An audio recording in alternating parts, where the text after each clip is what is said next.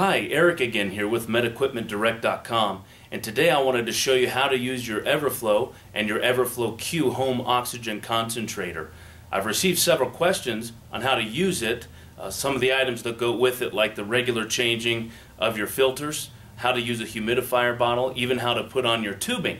So today I'd like to answer those questions concerning how to use this. So first of all, you want to plug in your concentrator to a wall outlet, preferably with nothing else plugged into that outlet, so all by itself. Then you'll turn it on.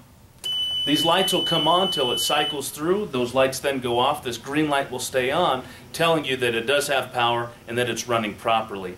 And to set your liter flow, the liter flow is the amount of oxygen per minute that your physician has prescribed to you when he gave you a prescription for oxygen.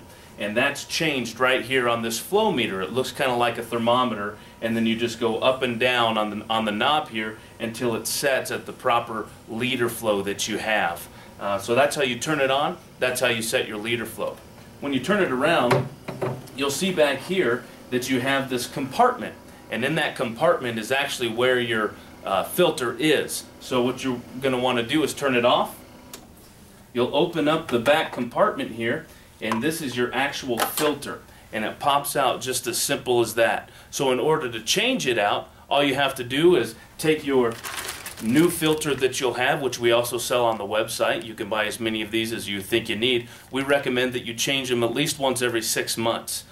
So once you take it right out of the package, you'll put it right back on. You see this little knob right here on the end of the filter. You'll see a hole right there. That knob goes right inside that hole, and you pop it right in. Once it's popped in, you're going to want to put your cover right back on to your compartment. But while we have this open, you'll see back here is this rubber hose. You want to take that rubber hose out because this is how you attach your humidifier bottle.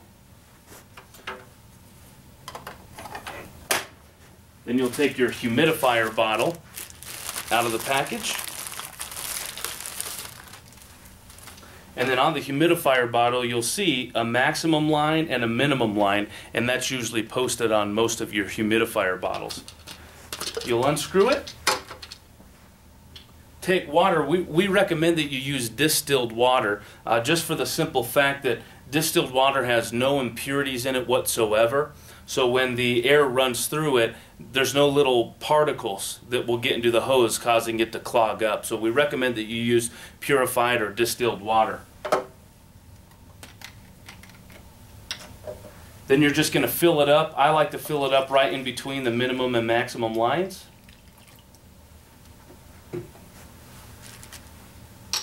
And then when you put back your lid back on, you want to make sure that it's on nice and straight. A lot of times you'll get an error message, or an alarm will go off a lot of times on your concentrator if this is not sealed properly, because a lot of air will leak out here, causing backup to happen in here, and it'll go off. So a lot of times you want to make sure that's on straight, and that could solve a lot of your problems that you might be experiencing. So on your EverFlo, you'll take this, and this little Velcro area is exactly where you want to put your humidifier bottle. Strap it in tight with the Velcro. You'll take your rubber hose, and that screws on at the top. Same thing, make sure that that's on evenly and straight.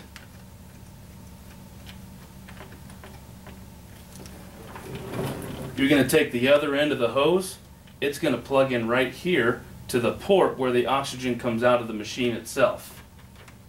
Put it on nice and snug, then you turn it back on. And then once you see the water bubble, that signifies that you have a proper seal and that you're now going to have humidified oxygen. And the way it works is oxygen comes out of the port, comes right into the humidifier bottle, the air passes through the water, causing the oxygen to be moist when it comes out of this port where you plug in your hose. So we'll plug in our hose. Here's our 25-foot tubing. Some of you might use 50-foot. It doesn't matter. For this purpose, we're just going to use 25.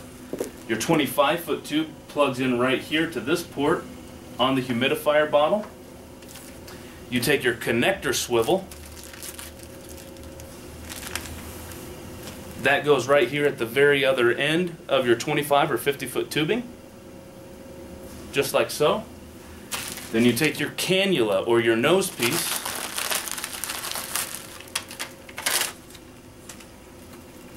and that goes on the very other end of your swivel, which connects both of those together.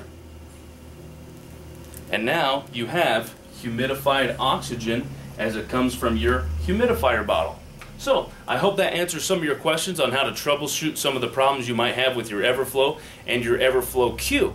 If you have any more questions, feel free to log onto our website, give us a call on the 800 number that's listed at the end of this video, and you can log onto our website if you're interested in purchasing the EverFlo or the EverFlo Q. We do have it on there. If you were just interested in how to troubleshoot it, I hope that we answered those questions in this video. Thank you very much for tuning in.